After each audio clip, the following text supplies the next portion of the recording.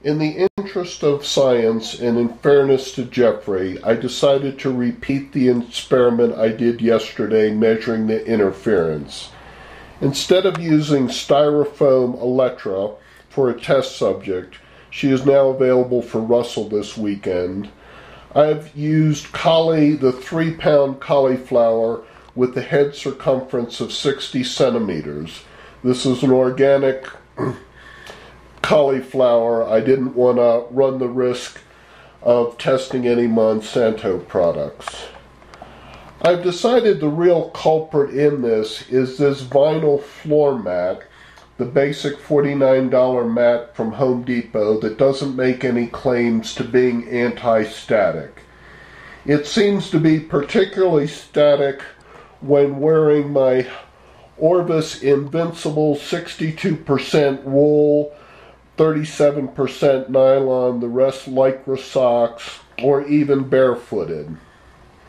This is a variable phenomena. It was more staticky this morning when maybe the humidity was a little lower. Let's see what we're reading now, and we can compare this to yesterday.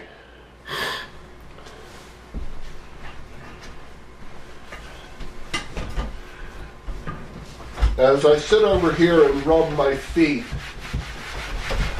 not getting too much of a notice. I am set at 37, the same range that I was set yesterday. If I bring my hand in here, I touched it there, we see we still can get some interference. This is the side with the reference electrode. If I do the same thing on this side, it's far less. When I had more static going this morning,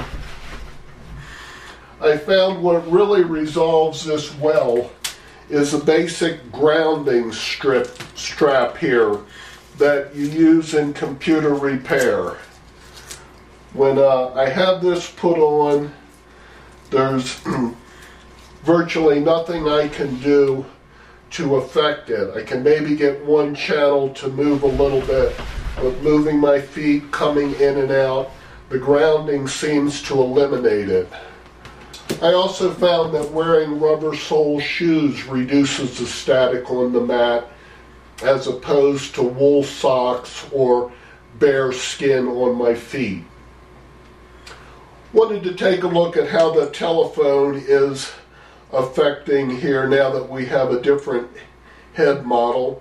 So here's the cell phone once again, and we're placing a call and not getting near the interference that we were before. Taking it over here, not getting any discernible influence.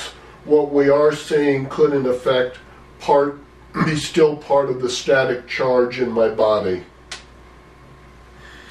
Okay, we'll try the other phone here. We have a dial tone here. Not such a profound effect here. Not such a profound effect here. Now let's see what Electra herself does here when we bring her near. We can see that she really sends things into motion, even though we haven't done anything special to rub her head, but she certainly moves the measurement here. So I think the moral of the story is let's believe Jeff. I think he knows what he's talking about. In terms of minimizing the interference, I think it's good to wear rubber soles or take some steps to ground yourself. I think will improve the detections. There also was pointed out to me that instead of going all channels, we can select just one. And there it's automatically set a minimum and a maximum amplitude of 18. This is a little more sensitive detector for just one mode here. You can see the hand creating some interference here. So you do have that capability. Didn't know about that until the response to my post. Now, the one area that I still need to work on would be the brain maps. With the new head, ran 3 3-minute brain maps, did the spectral map and the component map. I would say they're better than the last collection of 6. We have more of just kind of a basic green going on here, but there's far more variance than what I'd like to see, and don't know how I can really get this background toned down more. Maybe Jeff has some more good ideas for me. So thanks a lot. Now we'll try me as the test subject dummy and see what kind of effect we have. I'm still set at the same 37 channel spacing, megavolt channel spacing. When I move my feet now, I get very pronounced interference.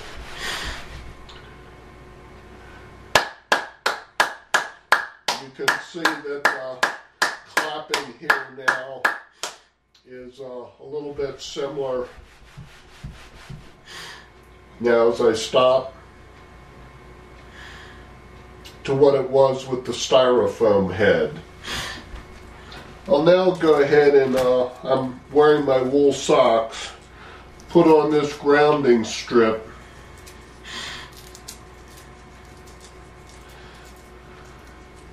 and see how that affects things.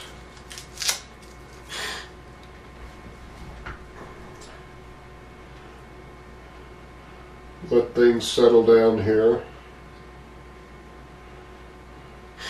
Okay, now I'm going to move my feet with the grounding strip, and I basically don't get anything.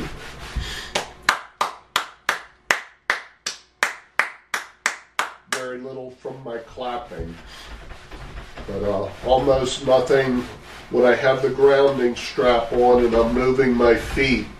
Very little interference. As soon as I take the grounding strip off and move my feet, you can see there's a pronounced difference. Let's try one channel.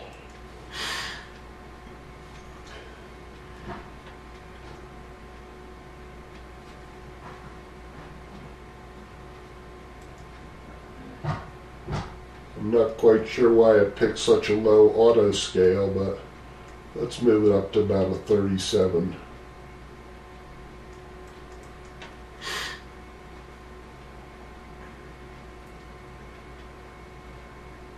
This should be static or just my brain. Now I'm moving my feet. Really think I need to move the scale up a bunch more here. Let's go to 65. Okay. There we're looking at AF3. No movement. Static with the feet. So I seem to be almost as electric as Electra. Certainly more dynamic than Collie. Let's try AF4.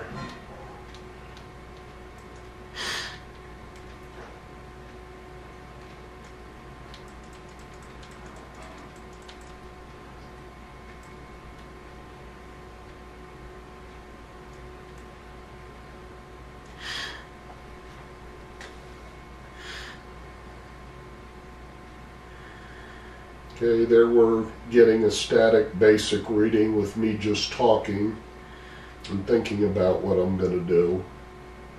Now if I move my feet, it doesn't show too marked a difference right here. Let's try a different channel here.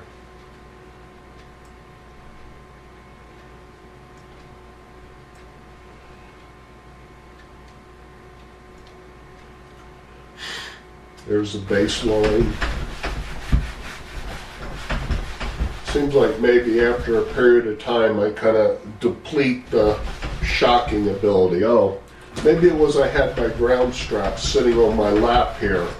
Now that I put that on the floor, we definitely get interference. So just having that ground strap sitting on my lap really cause things to simmer down.